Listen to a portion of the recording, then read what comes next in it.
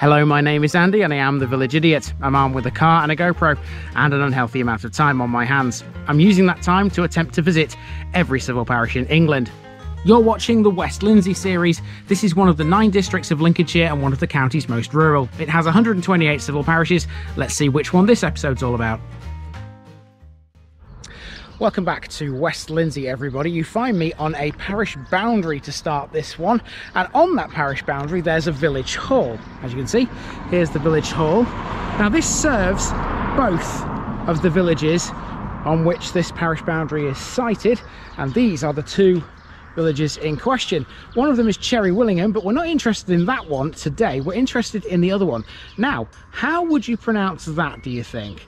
Well, most people would go Reepham. That would be wrong. I'm going to get a measure of revenge in this episode for the amount of times people have said to me, oh, you're pronouncing this wrong, oh, you're pronouncing that wrong. Well, here you will all pronounce this one wrong, because it is not Reepham. Welcome to Reepham.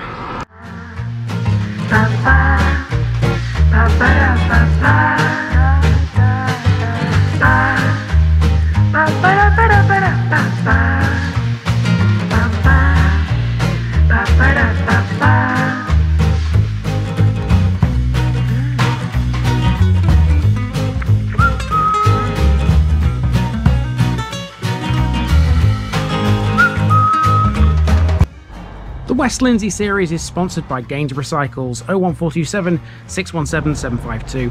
For all your cycling needs, this is your one-stop shop, located at 20 Ropery Road or online at gainsboroughcycles.com. There's a link in the description.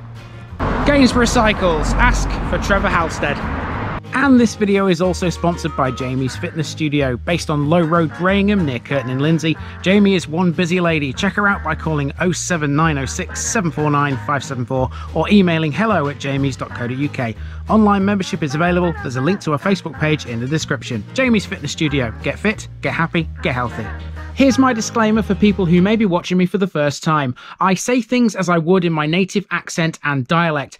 As a result, I may not pronounce things in the same way as the locals do. Remember, I'm a visitor. It's impossible to know everything.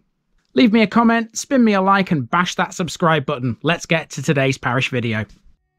Welcome to a village I know so very well. Many people think this is Reepham, but it is in fact Reepham. The PH in its name forms an F sound. Trust me, I'm a local. This pronunciation makes a lot of sense when you consider where the name comes from.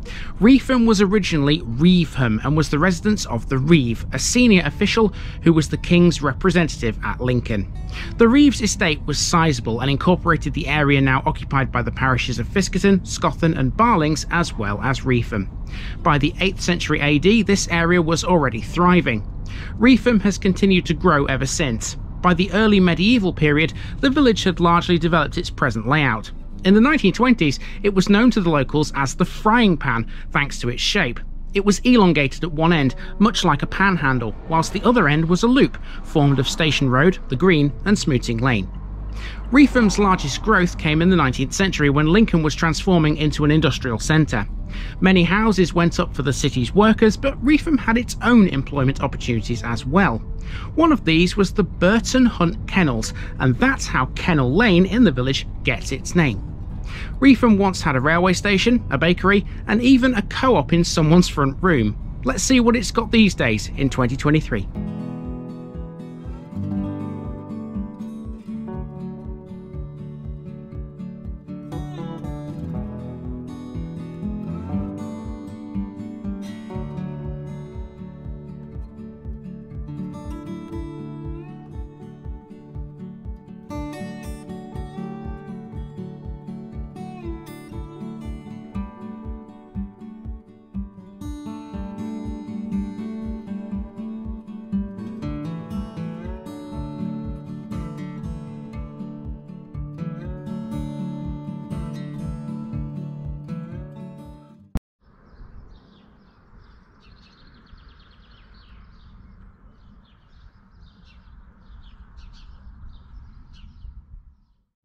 Our start point is the village hall, right on the Reepham-Cherry Willingham border. This hall is a shared facility used by both villages. It was opened in 1983 and replaced an original hall which dated back to 1950, built by Reepham Parish Council. A popular venue, it has a lounge, bar and a storeroom which were all added in 1991. The hall is kind of out on a limb, so our main walk actually begins at the other end of the village.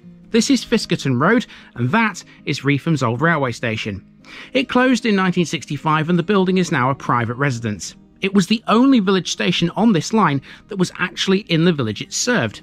Like Wickenby, Reepham once had a coal yard and a sidings which are now occupied by 2 bungalows. There's no trace of the station's once staggered platforms, nor the signal box which was removed some years ago. And now we're on Smooting Lane.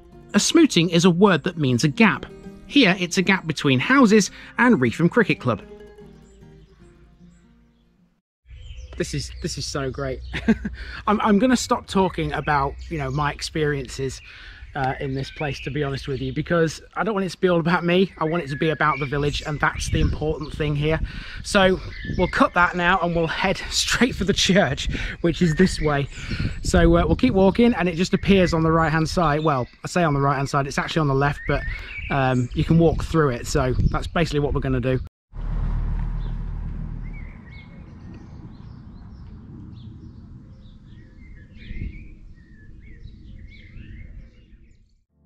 In the 1920s, Reepham's shape was compared to that of a frying pan. It had a long, elongated handle, which we know today as Hawthorne Road. The other end was the pan itself, Smooting Lane, Station Road and the Green.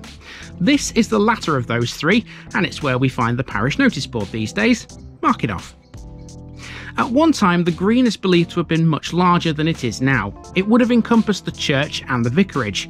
The once open space has been encroached upon by later houses and front gardens, leaving only a small triangle now. It would also explain why Church Lane splits into 2 parts. Both the roads in front and behind the church are called Church Lane, which is why walking from this direction, it appears on both sides of the road, depending on which fork you walk down. I took the left-hand fork where there's a portion of the churchyard on the other side of the road. You can walk down the right-hand fork too, but we'll get to that in a moment. Okay, so we've arrived at the church. Now we can walk through this. I hope this one's open actually, because I know it's good inside in this one. So the door looks open, that's good. So we'll head into this and then through the churchyard, and then we'll sort of loop back around it. You can see the vicarage on the left. We come sort of behind this. There's a path that runs behind that and behind these houses to my left, and it'll take us back to the main street.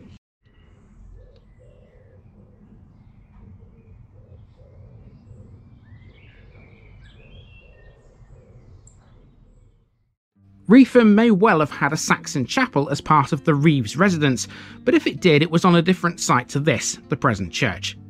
Dedicated to St Peter and St Paul, the oldest part of this one dates from the late 12th century. In the 13th century, it was one of the most valuable churches in the deanery, as indicated by tax surveys of the time. In 1631, the living of the church was purchased by the Mercers Company of London under the terms of the will of Richard Fishbourne. To this day, the Mercers still support the maintenance of the church as one of its patrons. Now you'll note inside this one there's no pews. They were removed in 2013 as part of a major refurbishment, as they were deemed unsafe. Modern chairs and a laminate floor are favoured now. This followed other improvements in 2010 when a toilet and a servery were installed in the base of the tower. Here's the war memorial tablet with 9 names listed upon it. Okay, now we're going to follow the footpath that runs down the back of the vicarage and the old police house where I was stood before we went into the church. It forks here. We're going this way back towards the main street, but you can go the other way. If you follow it this way, this will take you towards Kennel Lane. I think it comes out on Kennel Lane, actually, if you take that path, but we're not going down there anyway. So we're heading down this one. This will take us towards the main road, and I think the next thing to see is an old Methodist church.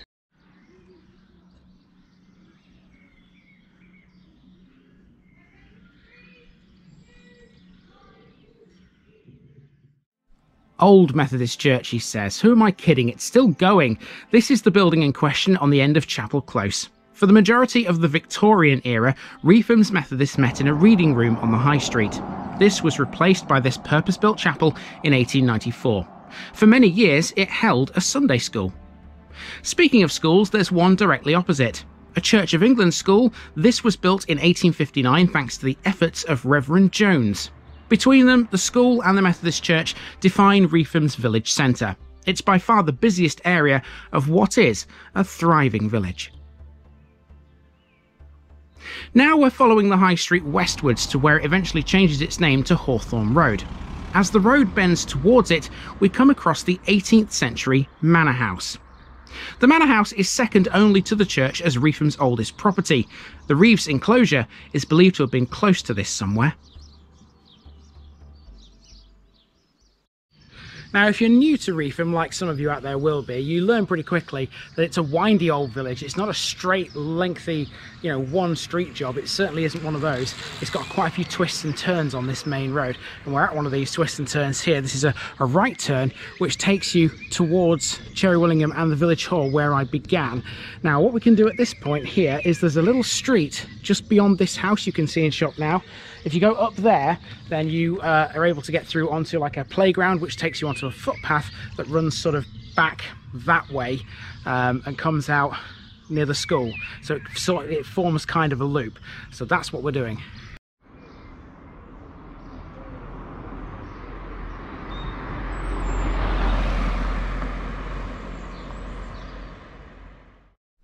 This is Manor Rise, one of Reepham's newer housing areas. I can't call this the newest of the new these days because brand new properties are still springing up all over the village, most notably these days on Fiskerton Road. Some of these new developments stand on land that was once occupied by lost farms. As we make our way past this playground at the top of the street, which is next to a football pitch by the way, we're heading for the site of one of those lost farms, which is now under some housing. Mellows Close stands where Som Farm was once located.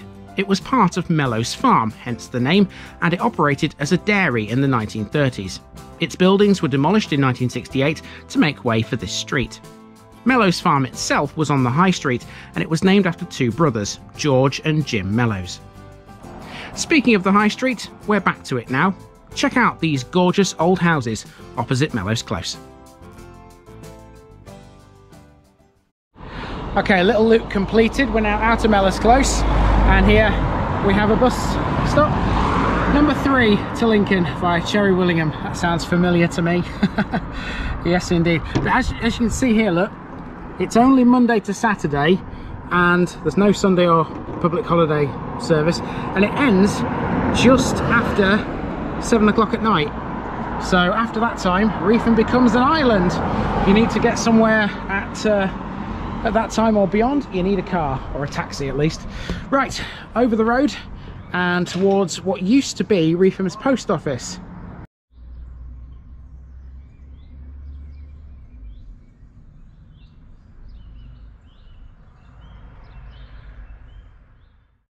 Although it looks closed, this is still Reepham's post office. This was a Wednesday when it closes at 1 PM. In times past, Reepham had a branch of the Lincolnshire Cooperative Society whose premises were situated in the front room of someone's house on the High Street. As you can imagine, they were totally inadequate. The co-op though did supply all the villages within a 5-mile radius and lasted until 1979. Reepham also had a separate bakery at the other end of the High Street, which closed in the 1990s. Now let's talk pubs. Mentions of alehouses in the village date back as far as 1796, and if you continue onto Station Road here, you'll find the Fox and Hounds. I've only ever known this pub in Reepham, but my research told me there were once two. The other was called the Checkers, which closed in 1974. I've spent many hours in this pub before now, but perhaps the most interesting thing about the Fox and Hounds is its name. To explain it, we need today's special section. In the Burton episode, we didn't really have time to cover in depth the Burton Hunt. Established in 1672, it's still going today with a full-time huntsman, whipper-in and groom, all of whom are based at the Hunt Kennels at Reepham, seen here. However, those kennels were originally in Burton itself. In 1842, Lord Henry Bentinck, hunt master at the time, decided new kennels were needed. They were built in 1848 in Reepham and were located on Kennel Lane. They were a lavish affair with a covered ride, a Turkish bath and room for over 200 hounds and 100 horses. They were simply the best that money could buy. In 1881, there were 21 people living in the kennels, including the families of their workers. But by 1889, they were badly in need of repair, and some of the hounds were suffering with kennel lameness. A year later, in 1890, they were relocated to Reepham. Kennel Lane and Kennel Walk, though, preserve this piece of Reepham history. Okay, so we've made it back to the level crossing where we were earlier. All I've got to do now is hop across that crossing, down a footpath, which will take me back out onto Fiskerton Road, just to make an extra loop to the end of the walk. I could just walk straight back down Fiskerton Road, but I fancy spending a little bit longer in Reepham just yet.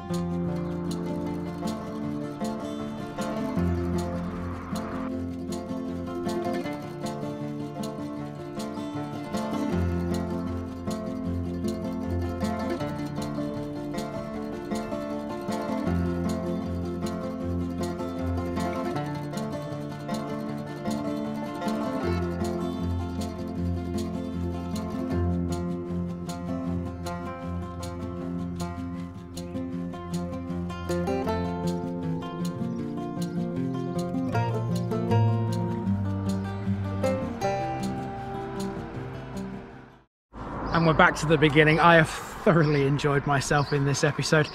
Blimey, if I'm this excited about Reepham, what am I going to be like when Fiskerton comes up?